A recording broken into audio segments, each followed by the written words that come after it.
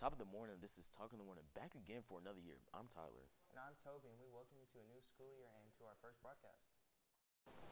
The school year is starting with some chaos. In an attempt to cover for the lack of bus drivers this upcoming school year, Jefferson County introduced a new bus route plan by Alpha Route.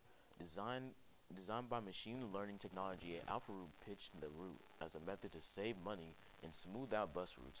However, what was intended as fix would end up damaging things with students.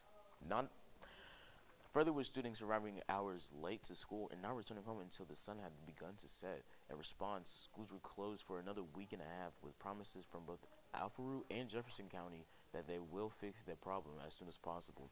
The school year would begin on Friday the 18th for elementary and middle school students, with high school students returning on Monday the 21st. With the school year starting fresh, we have new students in the halls of Eastside. So let's ask our freshmen, how's their first year at Eastside? Pretty well. Pretty good.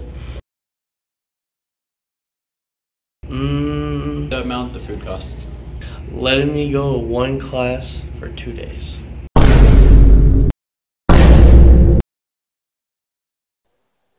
Over the past weeks, Lexington has been experiencing lots of heat, temperatures rising to as high as 97 with an average of a totally cool 76 degrees.